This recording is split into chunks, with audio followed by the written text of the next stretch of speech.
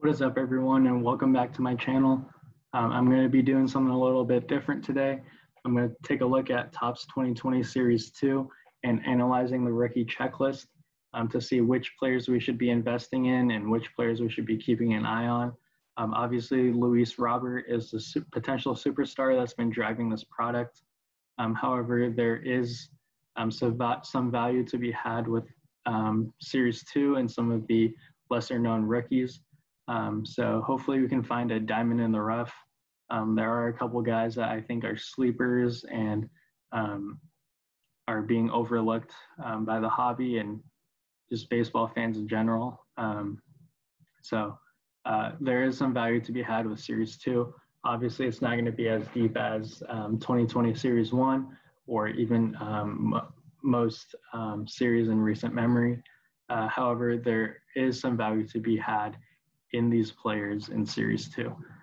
So let's get right into it. I'll be mentioning my top 5 hitters and my top 5 pitchers from Topps Series 2 in this video.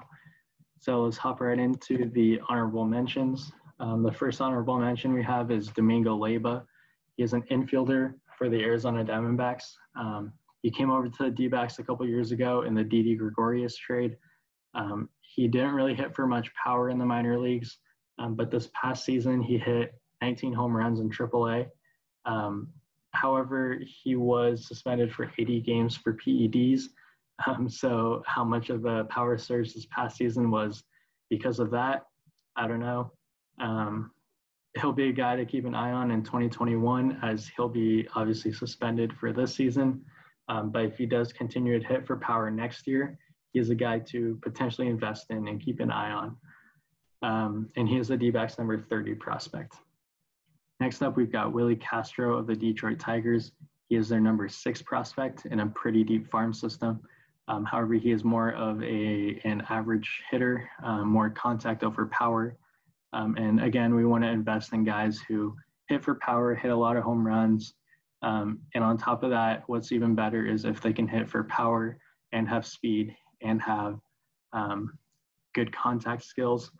So really we want 5 tool players. However, Castro really doesn't hit for power at all. Same with the next guy, Danny Mendick.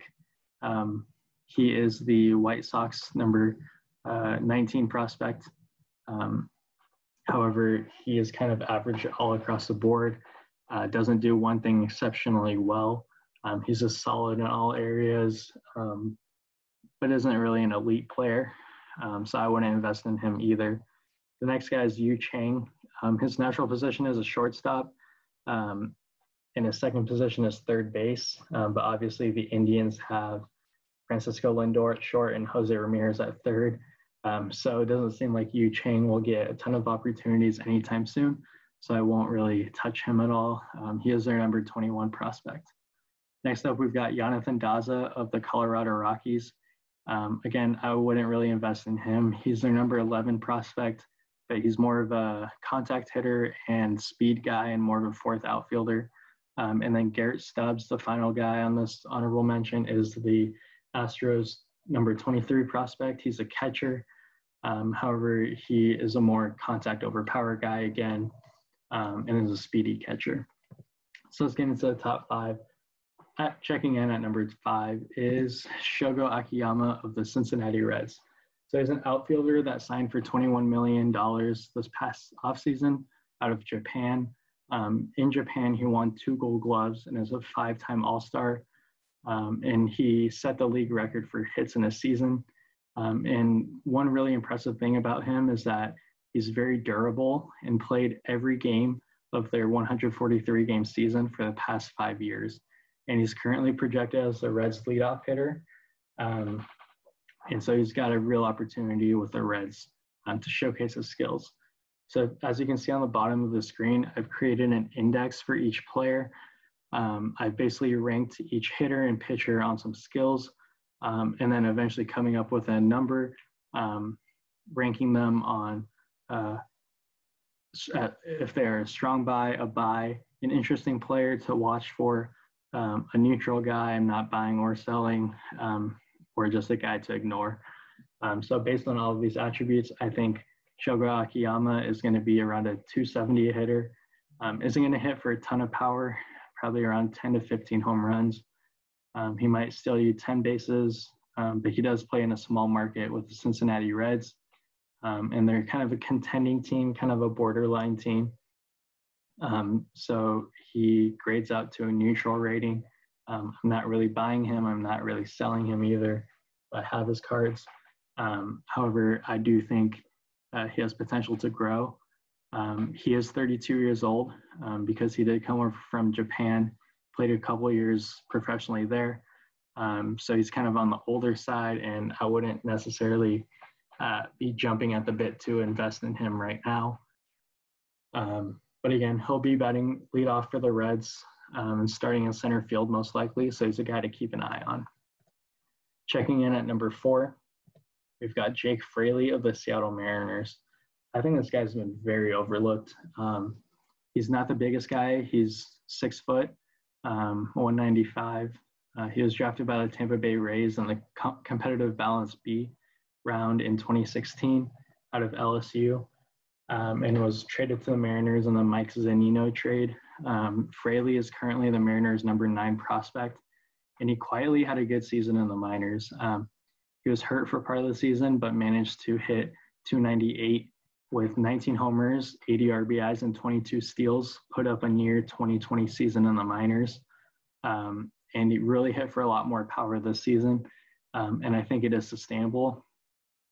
However, he needs to stay healthy. He's had some injuries in his career and had a brief stint in the major leagues, cut short because of a thumb injury, where he only got to play about 10 games and then was out for the season. So he's really got to stay healthy, but I think he can translate what he did in the minor leagues this year to the major league level. I think he could top out at about like a 270, 280 hitter with 20-20 potential, 20 homers and 20 steals. However, he does play in Seattle, which is kind of a smaller market in terms of viewership. And the Mariners just aren't going to be that good this year. So he does grade out to an interesting rating. He's a guy who, if you check out his numbers and highlights and you like him, go ahead and buy him. He is an interesting player.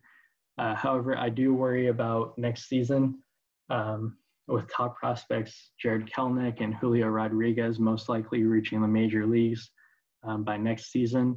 Fraley could be out of a job in the outfield, as Kelenic and Rodriguez will go along with Kyle Lewis, former first-round pick for the Mariners, and was a rookie card in Series 1. So I think Fraley long-term, we'll see. He might need to get traded to a different team to have a sustainable opportunity in the majors. But he is an interesting guy to keep an eye on with 2020 potential. Checking in at number 3, we've got Sheldon Neuse of the Oakland Athletics. He's an interesting guy, interesting build. He's 6 foot, 232, and plays infield. He can play second base, third base, and shortstop, and even play a little bit of outfield. And then in college, he even was a relief pitcher for a bit. He struggled in 2018, but hit for more power and average in 2019 and struck out less and walked more, which is always a good sign. He hit .317 with 27 homers and 102 RBIs in AAA last year. However, he did play in a very hitter-friendly park in Las Vegas. And also, there's been rumors that the AAA baseballs were juiced last year, leading to more power numbers. However, the numbers he put up are nothing to sneeze at. You've still got to be a good hitter to hit home runs and put up those types of numbers. So I think in the majors, he could top out at about a 250 hitter with 25 homers, with an upside of maybe hitting 30 homers every year. Again, when we invest in players, we want power hitters. And if he can sustain about a 250 average while hitting 25 to 30 home runs, he could be a decent guy to keep an eye on for the Oakland A's. He's not the fastest guy, so he won't steal bases. And he plays in a small market with the Oakland Athletics. They've got to share the Bay Area with the San Francisco Giants, and the A's being a not the biggest spender kind of hurts in terms of their market size. However, I do expect the A's to contend for the playoffs and potentially win the division with all their talented pitching, and they've got some good hitting with Chapman and Laureano and Olsen. So I think Neuse has a chance to contribute, and I grade him out as an interesting rating, someone that I might go out and pick up right now because I think he's going to be a pretty good power hitter in the majors. Number 2, we've got Edwin Rios of the Los Angeles Dodgers. I think this guy is a massive sleeper. He's a Dodgers number 18 prospect. He is kind of on the older side. He's 26 years old, 6th round pick in 2015. But he had a really good year in the minor leagues. He hit 270 with 31 homers and 91 RBIs. And then even came up to the majors and hit 277 with 4 homers and 8 RBIs.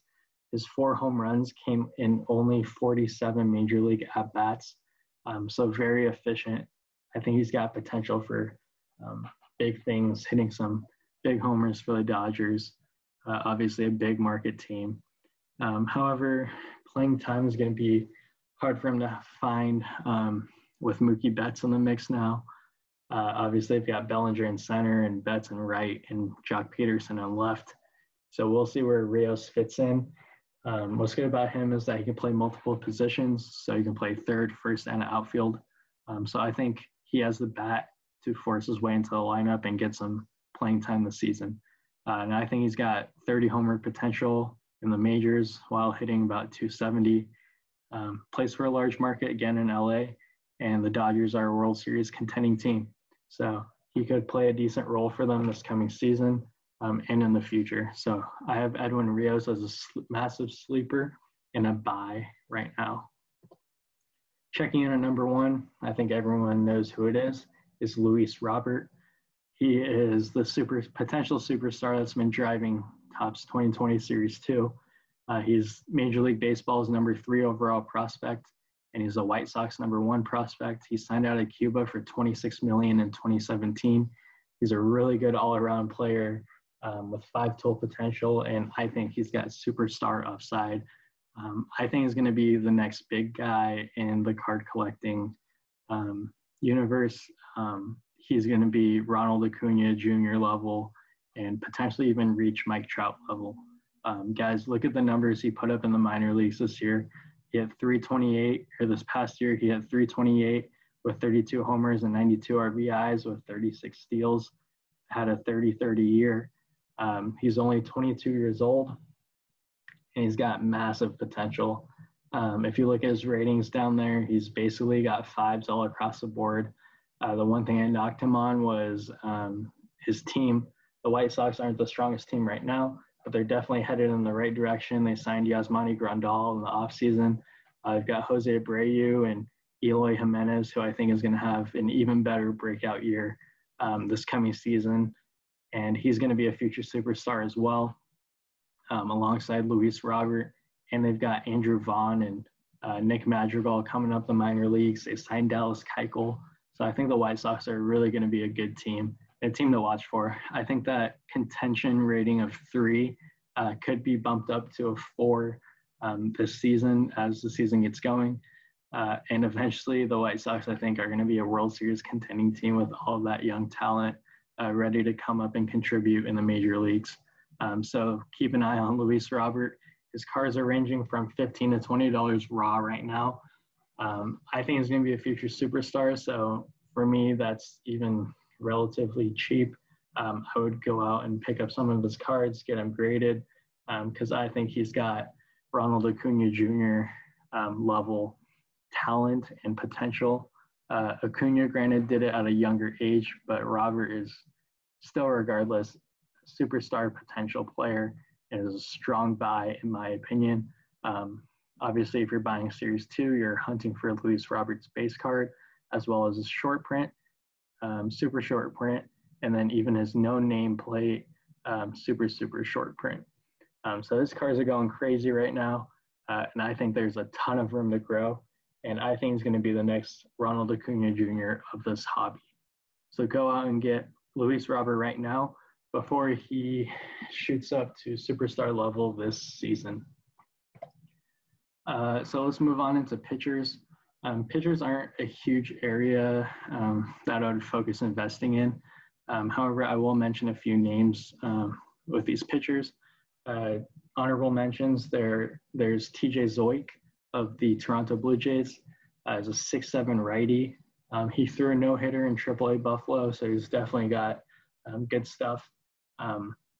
But I don't know if there's a rotation spot for him right now. So he's a guy to keep an eye on. Same with Junior Fernandez, not a ton of room in the Cardinals rotation. He's got an electric fastball, but I think he's going to end up in the bullpen. So checking out number 5 in their top 5 pitchers for Series 2, we've got Logan Webb of the San Francisco Giants.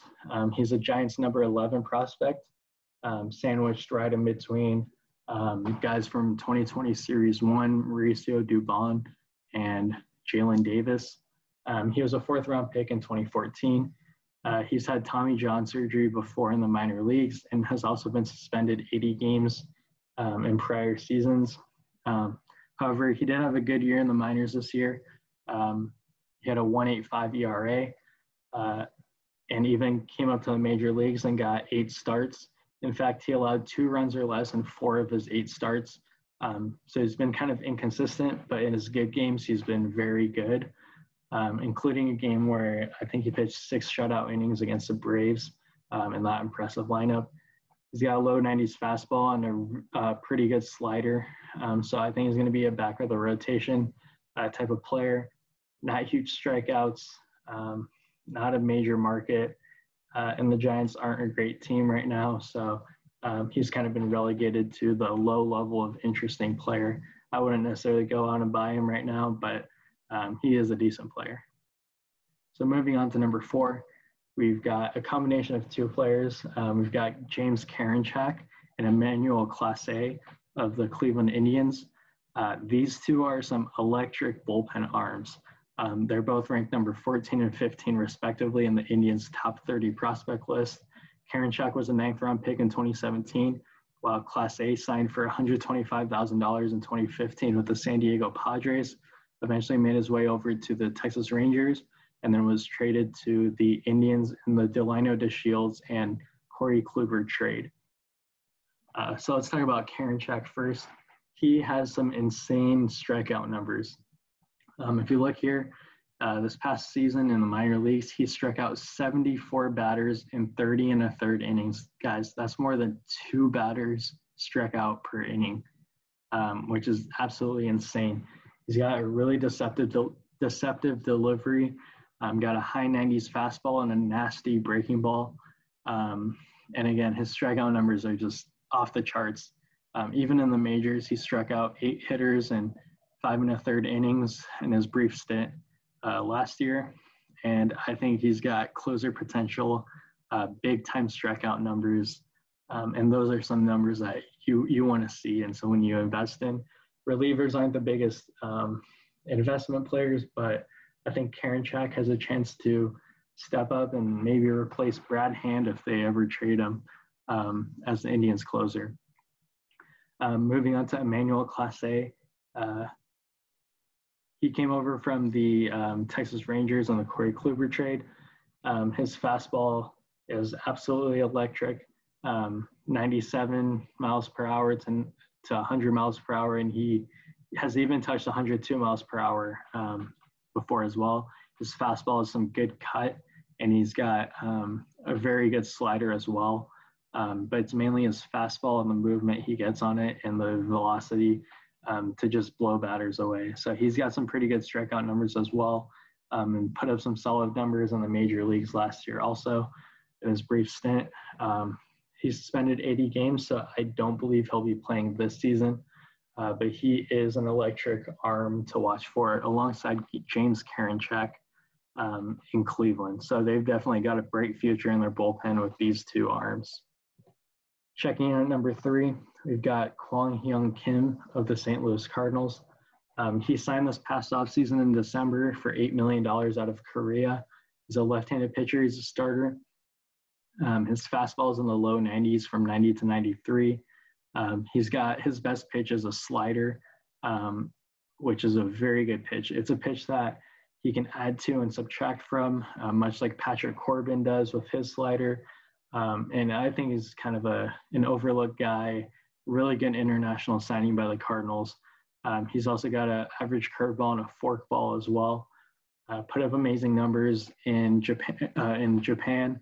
And then even this year in spring training, in the brief innings that he did have, in the 8 innings he had, he didn't allow a single run and struck out 11 batters while only walking 1. So I think he's got a chance to fit in as a Cardinals number 5 starter. And eventually grown to a middle of the rotation role. He's got good control. Isn't going to strike out a ton of batters, but he is decent. Cardinals are in a medium market, and they'll be a contending team, contending for the playoffs. So Kim, in my opinion, is an interesting player to keep an eye on. People have compared him to Patrick Corbin with the upside, and potentially even comparing him to Hyun-Jin Ryu, fellow Korean pitcher. So he's a guy to keep an eye on. At number 2, we've got Brusdar Graterol of the Los Angeles Dodgers. He is Major League Baseball's number 83 overall prospect and the Dodgers' number 5 prospect. He was originally supposed to go to the Red Sox in the Mookie Betts trade, but a couple of physicals failed, and in fact, they were worried about Graterol's arm. So the trade didn't go through, and he ended up going to the Dodgers in the Kenta Maeda trade. He was a starter, but ended up being converted as a reliever by the Twins. He averages 99 miles per hour out of the bullpen and is topped out at 102 miles an hour with his fastball, which has good sink. He's got a good slider and an okay curveball. But again, durability is a question. He's had Tommy John before and has had some arm injuries on top of that. So we'll see. He put up really good numbers in the minors last year. And with Kenley Jansen and his heart condition potentially opting out of the 2020 season, we could see Graterol step in alongside Pedro Baez to be the Dodgers closer. So he's a guy to keep an eye on. He scored a buy rating, I think mostly because of the fact that he plays with the Dodgers. So I kind of bumped him down to number 2. He has the highest rating among the pitchers because of the team he plays for. However, I think he ranks as a number 2 guy, pitching-wise, to invest in. And finally, at number 1, we've got Justin Dunn of the Seattle Mariners. He's a guy that's been overlooked. He's the Mariners' number 7 prospect. Fastball system in the low 90s, can touch 95. Got a good slider, an okay curve, and a developing changeup that I think could be a decent pitch. He could be a solid middle of the rotation guy. However, he does play in Seattle where they'll be struggling this year. But in the future, next year, I think they'll be pretty good. And Dunn will be part of that pitching rotation that looks to turn things around in Seattle. He came over in the Jared Kelenic and Edwin Diaz Robinson Cano trade, and I think he's got potential to be a strong pitcher for the Mariners in the future. So in review, these are the top 5 players, period, that I would invest in Topps 2020 Series 2. At number 5, just explained Justin Dunn, pitcher for the Mariners. Jake Fraley at number 4, potential 2020 hitter, very overlooked. At number 3, we've got Sheldon Neuse, power hitter for the A's, infielder. I think he's got potential to hit anywhere from 25 to 30 homers in the majors. And then we've got Edwin Rios at number 2 of the Dodgers, a guy that I think has been very overlooked and is very underrated.